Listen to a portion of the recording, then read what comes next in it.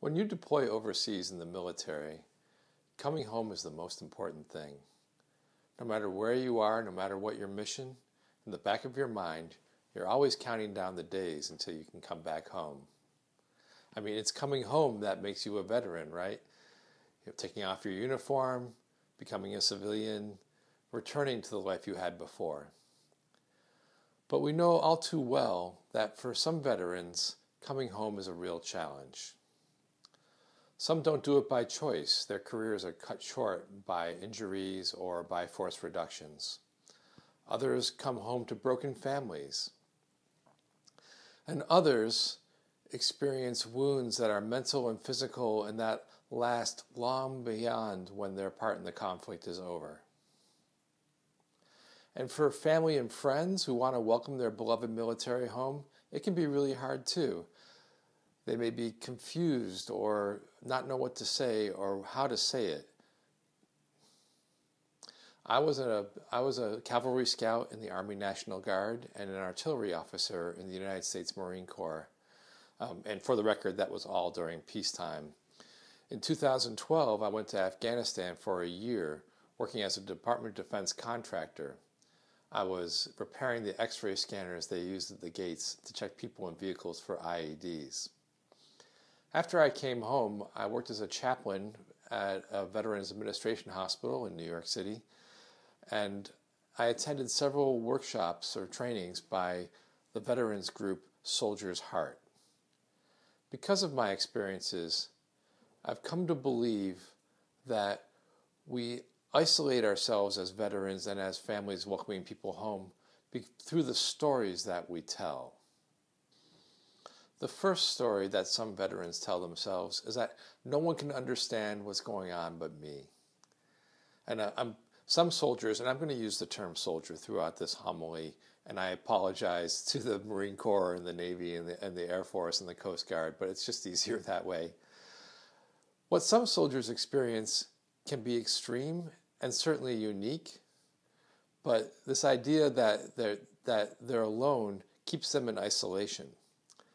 Now, let me talk about two specific things, PTSD and moral injury. PTSD is the condition that's the result of experiencing bodily harm or extreme fear of bodily harm.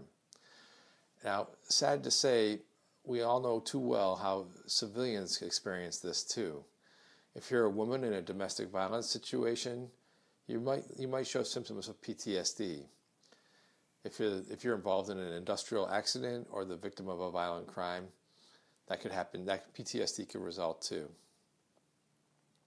Similarly with moral injury. Now, moral injury is a condition that arises when someone perpetrates or fails to prevent or witnesses an act that transgresses something that we really know is right. So an example of this in the military would be when a soldier inadvertently kills a civilian.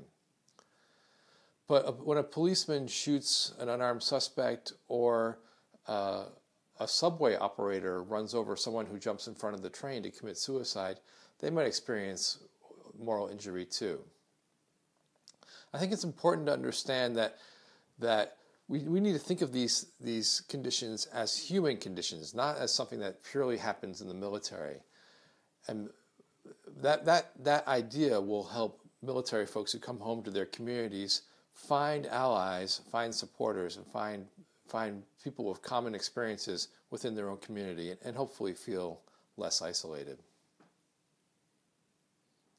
Another story that we tell ourselves is that all veterans are heroes. And if you've ever walked through an airport or watched the ceremonies of the football games, you know what I'm talking about. Now, first of all, let me just say, I in no way diminish people's military service, myself, my own included. But I do say that this story has a way of glossing everyone's individual experience.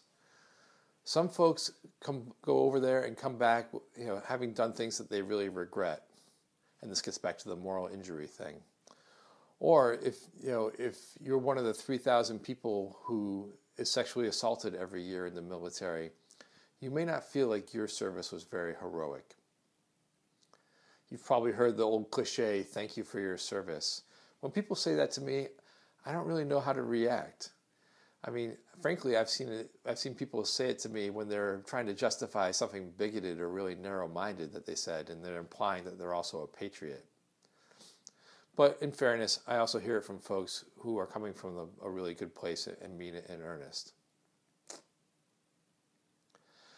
The next story, the hero story, is kind of funny because there's also this story that we tell ourselves that all veterans are victims. Everybody in the military is a victim. And this is the idea that people who join the military are trapped in some sort of economic and social brainwashing, and that they were powerless to make a decision for themselves about whether to be there or not.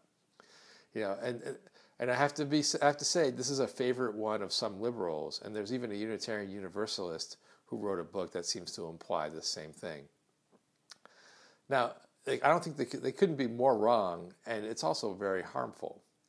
This implies, I think this demeans military people because it implies that they have no agency, that they don't have the ability to make their own decisions. I think most people who join the military are pretty excited about the opportunity. And speaking for myself as a white upper middle class man, like I joined the military and I got prestige, I got money, I got training, I got to travel to interesting places, and I got to blow things up. That was kind of fun at the time. And I think other folks would agree. It's this idea that when we tell people that who are having regrets about their service that they were only doing their job, then I think veterans actually know better. Veterans know they always had a choice, even if it was a hard one.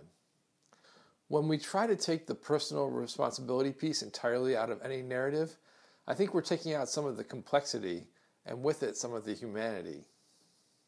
Now there are other stories that we tell. I could talk about if I had more time, like some veterans are better than others, or spouses who stay home with the families have it easy. But that's fodder for another sermon, I guess. Our Unitarian Universalist congregations and communities have a helpful new resource to help us have better conversations and tell better stories. The UUA has created a military bridge builder toolkit. It's a set of structured conversations that allow civilians and military to sit together and talk about their own experiences without expectations. If you want to learn more about it, you can go to the Quest for Meaning website, questformeaning.org, and just type Bridge Builder into the search bar. I think you'll find that it's really helpful. And if folks have questions about it, feel free to contact me directly. My email will be at the end of this homily. A real homecoming is one where the traveler and the welcomer meet and see each other as they really are. Whether you're relieved or broken, confused or overjoyed, people need to see each other as their true selves. The stories that we tell ourselves stand in the way of that seeing, and so it's time to move past them. Let's create spaces for people to tell the story their way. I believe it's through our stories that we can truly come home. Blessed be.